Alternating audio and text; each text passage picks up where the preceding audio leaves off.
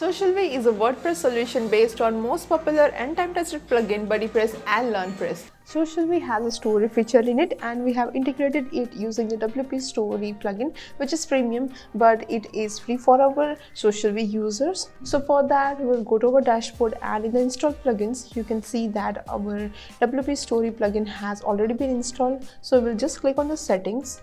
So here you have different options. So in the general settings, you have the style option where you can change the style of your story, like if you want it in Facebook style or Instagram style. So I will just change to Instagram style and save it. And now if you go to our preview and refresh it, you will see that our Instagram style story has been applied. You can also on off the story reporting system if you want to. Then you can also enable the full screen, but it will only be visible for touch screens and some of the browsers. Now if you go to the displaying options, you will find one option, that is you can enable story time if you want to. Now we'll go to the user publishing option, where the first option that we have is the default story duration, which I have set to 3. You can change to any if you want. Then you can also specify what image type you want to allow. If you want to allow all, then just leave it empty. You can also do the same for the video type. You can also change the other option as well as per your preferences, but I will just keep it as default. So now when I click on the image compression, you can here enable or disable if you want the image compression before uploading. Then let's go to the styling option. Here you have the first option, that is the story background.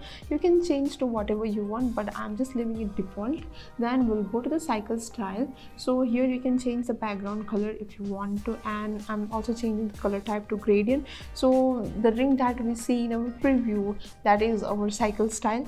Now here I will click on the title style and I will just keep it default. So now I will again go to the user publishing option, where the last option that you will find is allow story link. So we have already enabled it. So let's go to a preview and add a story. So here I will click on add story. So a pop-up box will appear where I will give the story link test. So I will just write here a text, and then I will give a story link, and I will choose a media from my PC and I will publish it. So now you can see that our story has been published, and if you click on this, you will also get a full view of it. So now we'll go to the integrations, and the first option is the BuddyPress integration. So here we have enabled the BuddyPress integration. Then we have the option for single story. We will enable it and save it. Now we'll go to our preview and we'll go into our profile. So here you can see that the story has been added. Now we'll again come to our dashboard, and I will also enable the public stories, and I will save it. Now I will again go to the website and refresh it, and here you can see that we can also add highlight story to it. So I will again go to the dashboard and disable both the option and save it. So now if I again go to the preview and refresh it, you won't find any story in the profile. So if you want to enable the user activities on the activity feed, then you can enable it from here, and also you can enable the publishing form. And this is how you can set up the WP Story plugin and upload your stories in the Socialv website. Get started with Socialv today and start leveraging the power of your knowledge and community.